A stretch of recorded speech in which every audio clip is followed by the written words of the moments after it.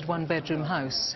But then he spotted potential in the emerging e-cigarettes market. After a lot of hard work, he became a millionaire many times over.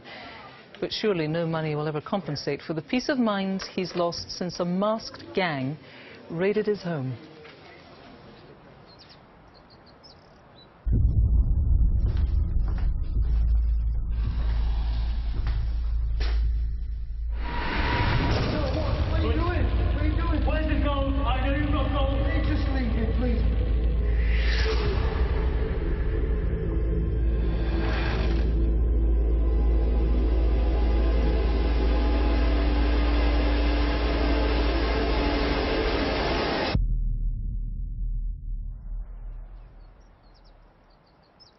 "13 years ago, I was living in a one-bedroom rented house, and I've pulled myself up by myself. It's not like I've had a silver spoon, you know. There's been tough times in my life, and I worked extremely hard to produce for myself the life that I want. I've always been a bit of, maybe a rolling stone, people might say. I've lived in lots of different places. I've never stayed put for longer than 2-3 years in any particular house. But this place, it's a beautiful place to live. I've lived in this house for 3.5 years. I live alone. It's a mad world out there, and you know, the business world is a mad world, and when I actually get here and coming through the gate, I find it very tranquil.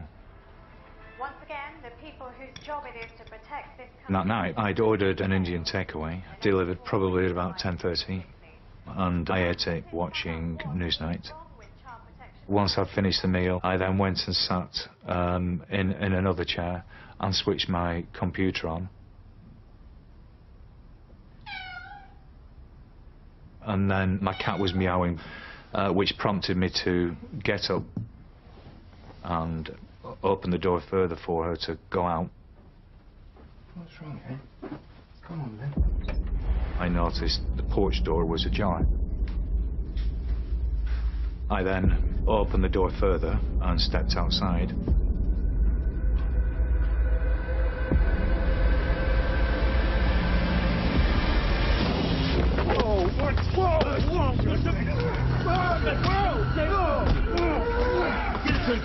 I thought they were here to kill me. I didn't know who they were. 4 people who seemed intent on causing me very serious harm.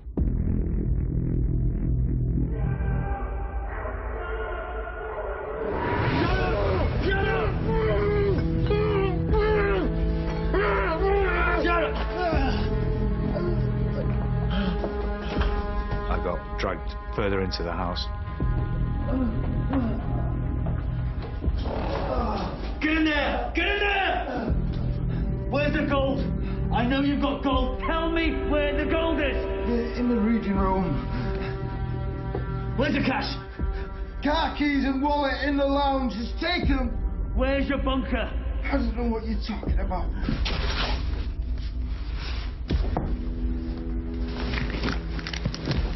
I got a towel placed on my head. Take the car. What are you doing? What are you doing? Then I got liquid was poured all over me, which started to burn. No, what are you doing? What are you doing? It's burning! And I thought they're going to set me on fire. No, please! I found out almost certainly it was bleach that had been poured on me. I've got them! Come on! Don't you even think about calling the police, understand?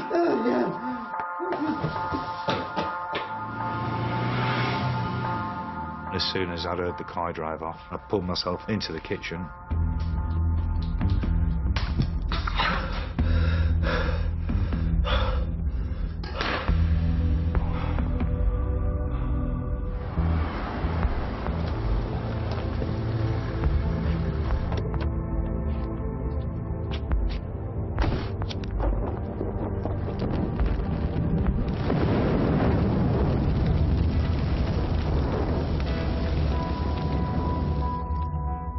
Alpha Car 3, you can show us down at this location now.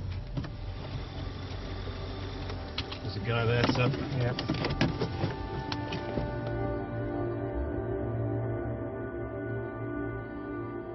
The one place that I cherish as being safe is my home. And it destroyed that, really. And that's a greater offence than anything that was taken. And they don't even have the guts to take the mask off and let me see who they are. They're gutless. Well, DI Paddy O'Neill from Lancashire Police is leading on this one. You are convinced that somebody watching Crime Watch tonight knows who did this? Yes, the offender stole a large amount of money, about £95,000, as well as other items. I'm convinced they will have told somebody about that. The victim quite quickly recovered from his physical injuries, but the psychological impact has been far more significant on him. We saw that these attackers, you know, they said some pretty strange, unusual things to Jason. Yeah, they asked him about where his bunker was, which he didn't quite fully understand, and they also asked him about where his Skyline was, which was a car that he had in his garage.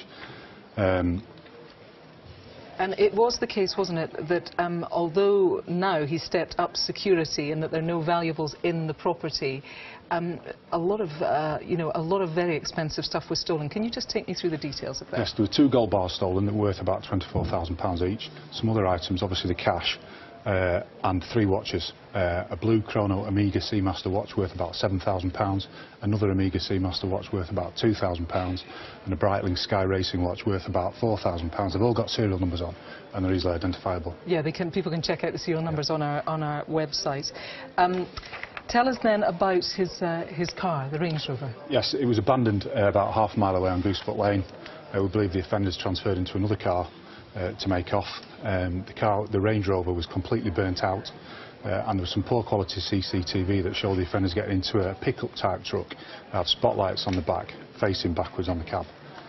We would ask anyone who saw that vehicle travelling around that night, or anyone who they think had access to a vehicle like that and could have been involved, to contact us. OK, DI Paddy O'Neill, thank you very much for now. Well, if you know anything about what happened to Jason or have been offered any of the items that were stolen, please do contact us now. It is 0500 600 600 as usual in the studio, or of course you can speak anonymously to Crime Stoppers. They're on 0800 555 111.